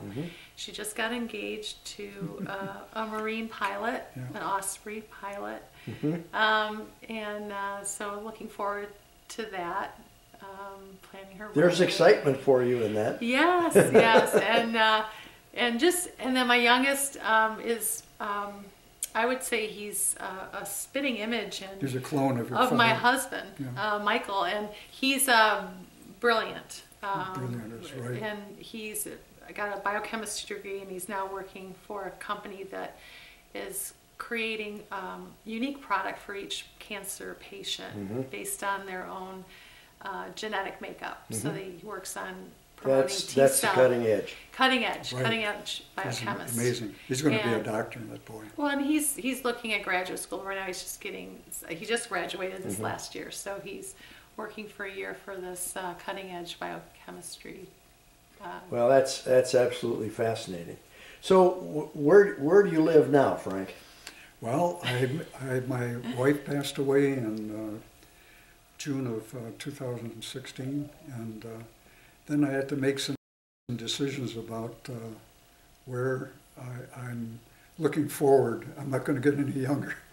And Sheila was really nice about saying opportunity to come and stay with her in California. And then when you relate to the where you're at in your life and what and looking forward. Granted, my twin brother's up in North Florida. He's still living. Yeah, we compare notes. We have different experiences health-wise, but he's still there. And he said, Fran, why don't you call me Fran instead of Frank? Because I grew up as a Francis, but it was Fran. And he said, you can come up. Why don't you come up and stay in my area? And he lives in the Villages, which is unbelievable. They create in Florida. It's a large senior community. Yeah, I'm familiar Lots to do. What's wonderful about her, she said, Dad, you haven't seen your twin brother, and quite it had to be. Well, because my mom was quite ill. He never left her side. He never put her in a nursing home. He took care of her, he nursed her. And so when she passed, I said, let's go see Vic. You haven't seen him in years. It's only a 4-hour drive. Let's go. We're hitting the road, So just drove up there and from Naples. And then I said, you need to look at church opportunities. Do you maybe want to buy another little house near your brother and live out your years? A lot of people do in the villages. There's so many different levels of support there for aging. And I said, open invitation, come live with me. I have a single story home, where you'll be fine, for many years to come, and come and live, hang out. I have 2 dogs, 4 horses, cat, husband that comes and goes. It's a little more, a lot going on, something to, to keep your mind busy. So he did agree to move in with me and moved here in October. Yeah, and that's, I can understand that completely, but that may be a temporary adjustment phase. You never know what's going to happen with someone like this. Yes. Well, he climbed into a B-17 today. Like, what was that all about? Who would ever guess? How did that feel, seeing that old bird again? Well, I think I said this to somebody else. I can't believe how big the 17 looks like to me. And I was around that aircraft so much, it never seemed that large. But even inside seemed to be more confining. It seemed like I was more open or whatever. My feeling getting in that aircraft was it's so different. It's hard to explain. It seemed so more open, and the aircraft, the size seemed that large to me at that time. It might be because the ones that you flew in were loaded with bombs and munitions. Maybe there's so many aircraft around that it seemed like it was. Well, when you see the B-17 in the hangar downstairs, it appears large to me too. But I think because you're in a confined But then space. when you go over to the hangar for North Korea or Korean Wars and the Vietnam War, and you look at some of the aircraft over there and know that they carry 5 or 6 times as much. Right. And they're huge. You can't really get your mind around those things. Yeah. And some of the capabilities they have. It's just absolutely amazing. Yes. Yeah. Is this your first visit to the Air Museum? No, the second. Second time. I brought him here about a month. Yeah, and I would see they would fly the 17s. Separate group would come into Florida. And I went to visit several times. I took my oldest son, Brent. I think when Sheila was in Camarillo, they had the same experience. They had a 17 there. We went to visit. Well, he heard it. We were singing in my backyard. He goes, "That's a B-17." I go, "What are you talking about?" So I called the little airport, Camarillo Airport, and they go, "Yeah, one just landed." Like he knew it. He heard it. Even in Florida, I could tell they had both the 24s and the 17. Yeah. Well, there's no mistaking a 17.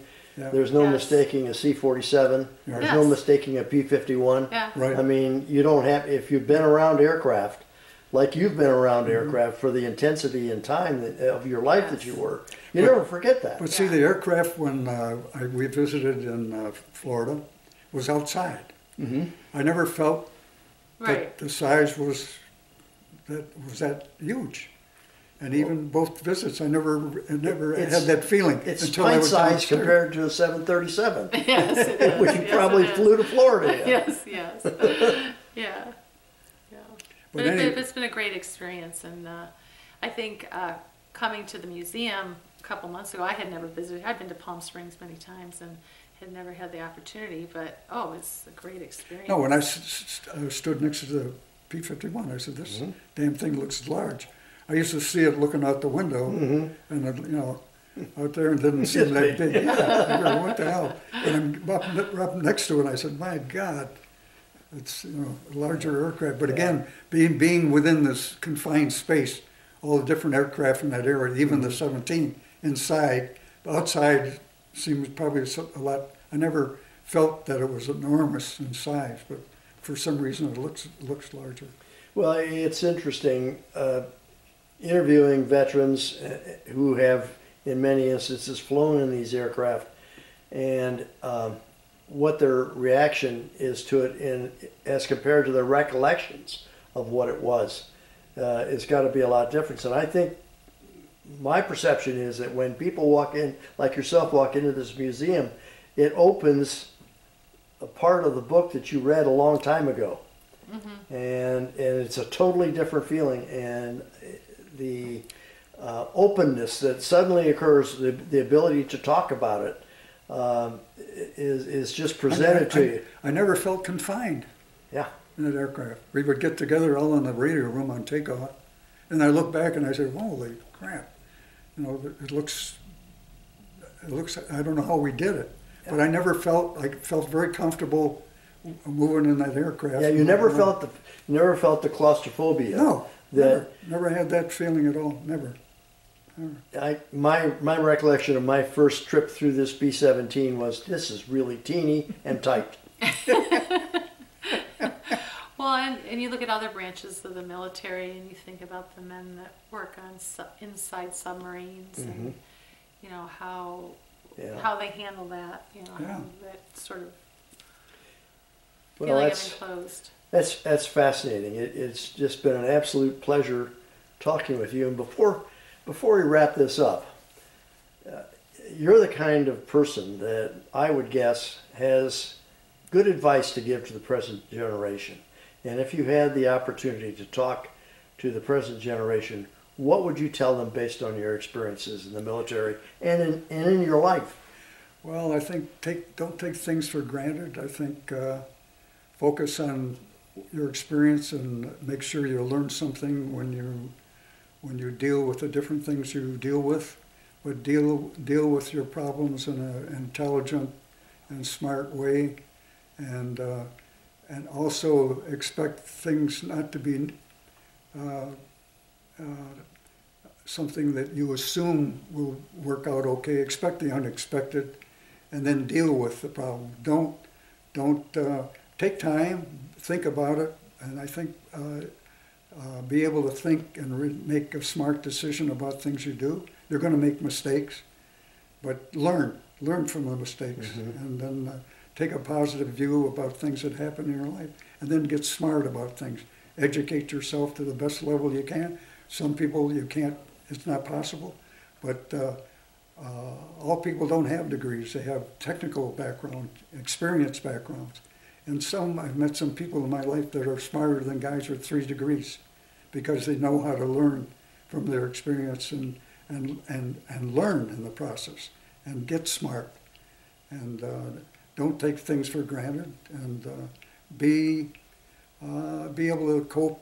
Most of your life is dealing with people. But I think today, the world's today, they deal with messages that they relate to communication in a different way, and they don't do a one-on-one with people enough to learn and respect other people and what they do, and being able to learn to have respect for what other people do in their life, the fact that maybe they're not as educated as maybe you are, but respect and learn from them about what they have to do to make a living. And making that living isn't easy all the time, but do the best you can, and don't feel that the world has been tough on you, but you live the best life you can and be happy. And that's the thing that you have to try to work towards. Frank, that is the best definition I have ever heard of the Judeo-Christian principle of linear logic. You learn from your mistakes. Learn from your mistakes, very important. Thank you very much, Sheila, for joining us today. Yes. Lucky girl. I feel very blessed. To have a dad that... Well, I feel blessed I can spend this time with him now. Yeah, and that he has such great memory and can relate. Incredible opportunity. Yeah. Yes. She's a wonderful woman. Well, of course she is. Thank you, She's Jim. your daughter. Thank you, Jim. Well, my pleasure completely. Good meeting you, Jim. Yeah.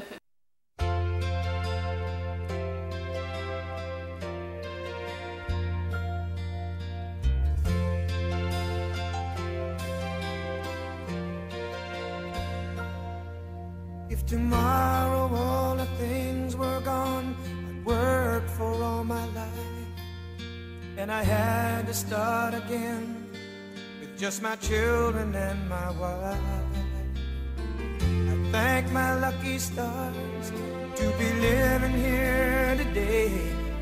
'cause the flag still stands for freedom, and they can't take that away.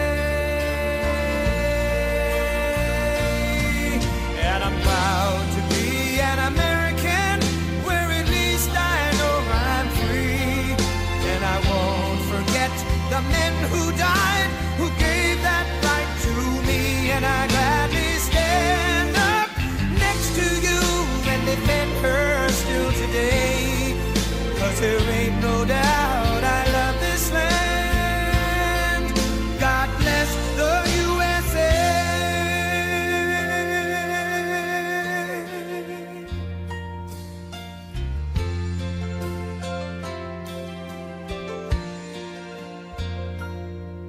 From the lakes of Minnesota to the hills of Tennessee, across the plains of Texas, from sea to shining sea, from Detroit down to Houston and New York to LA, where there's pride in every American heart, and it's time we stand and say that I'm proud to be an American, where at least I know I'm free.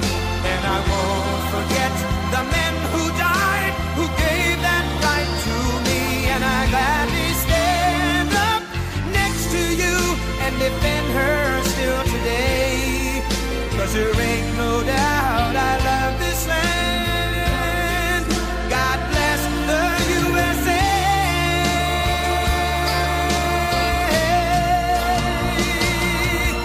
And I'm proud to be an American, where at least I know I'm free. And I won't forget the men who died, who gave that right to me. And I gladly stand up next to you and defend her still today, 'cause there ain't no doubt I